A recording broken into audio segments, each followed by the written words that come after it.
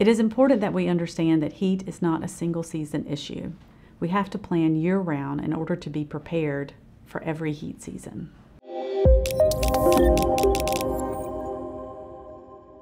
Even knowing the impact of extreme heat, we are somehow perpetually caught off guard every heat season.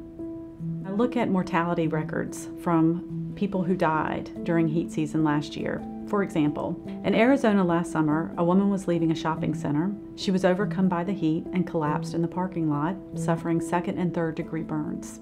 She was relatively young and died of heat exposure with an internal body temperature of 110 degrees. She's just trying to go to the store.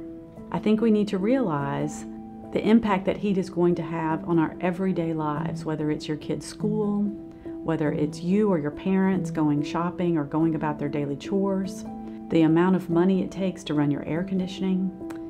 Local governments should develop heat action plans to help them identify who is vulnerable to heat and how best to protect them. A heat officer coordinates effort to ensure the most effective and efficient response to extreme heat. But surprisingly, there are only 3 cities in the country that have a heat officer: Miami, Phoenix, and Los Angeles.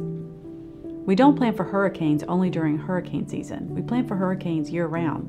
We plan for wildfires year-round. We have to treat heat the same way. I'm passionate about this topic because it feels unjust that something that affects us so deeply is ignored.